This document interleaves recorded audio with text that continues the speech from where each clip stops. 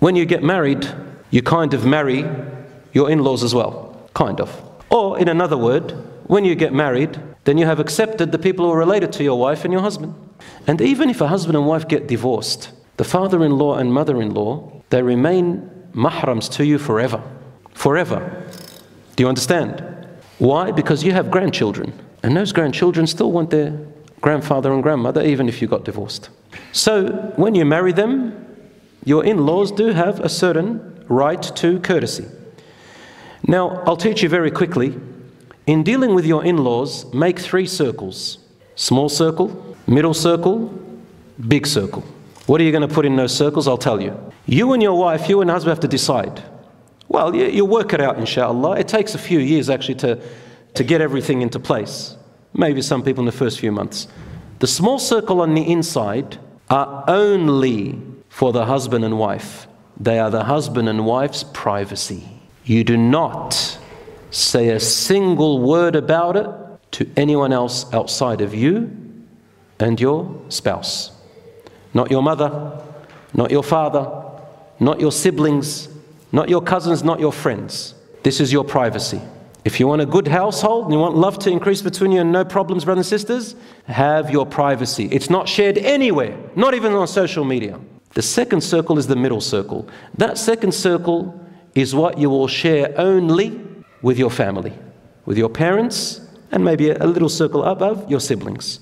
Things that involve your family, meaning your parents and your siblings. Is that understood?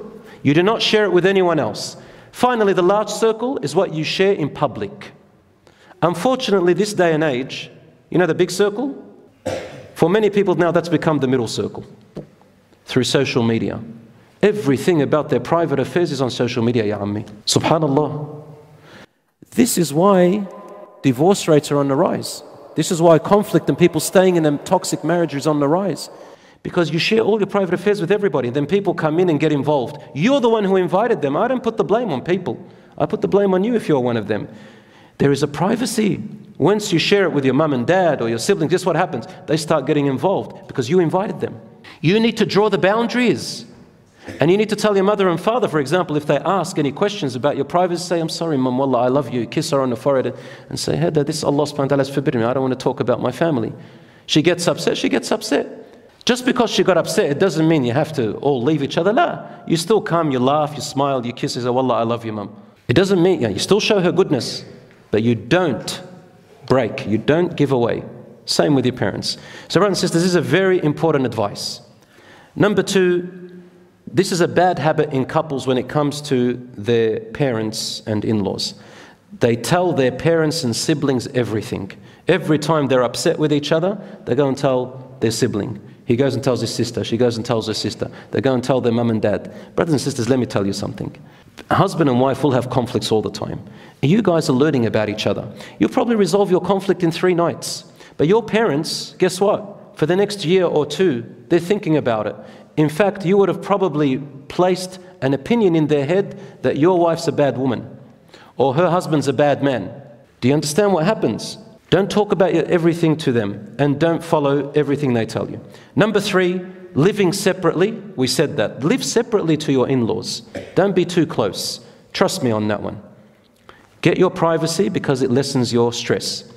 Number 3, this is a very important point. Naming and raising your children. In some cultures, this is in my culture, the parents of the son think that they have a right to oblige their son and their daughter-in-law to name their children by their parents, by their grandparents' names.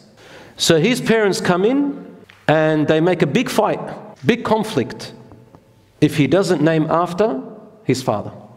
I personally have seen many couples divorce and big wars, wallahi, because of this one problem. Wallahi, this culture has destroyed a lot of families. The right of naming the child is for the mother and the father only. No one else. No one else. Wallahi, I know families, the mother, yani the grandmother or the grandfather, they told all of their son's siblings to cut him off and to hate his wife because he didn't name after his father. Lastly, when in-laws wrongfully involve themselves. Sometimes the husband or the wife don't know to listen to their wife or to listen to their mother, to listen to her husband, to listen to her father. My brothers and sisters, let me give you a formula to how to separate the two. Let's say you're the son and your mother demands something from you. This is how you look at it. If what your mother tells you to do, just give you an example, mother tells you to do, is about you personally, then obey her. For example, she says, son, drink this milk that I made. Obey your mother and eat it because that's you. Son, help me lift this thing up. Okay. Son, can you take me tomorrow, call the doctor for me, make me an appointment? Yes. But if she tells you to do something that involves something that is shared with your wife, then that is not her right. For example, she says, son, I want you to have your wife pregnant within the next 2 years. I want a grandchild. Wallahi, I've heard some parents that go, if it's not a son, it's not a grandson, I don't want it. Wallahi, I've heard this. How far do you go? That is the right. The husband and wife, the mother has no right to do that. He doesn't obey her. Son, let's say the father says, your wife must dress in this way, or she can't come in. That's between the husband and wife. A brother or a sister says, your wife should be working here, not there. That's none of their business. None of their business whatsoever.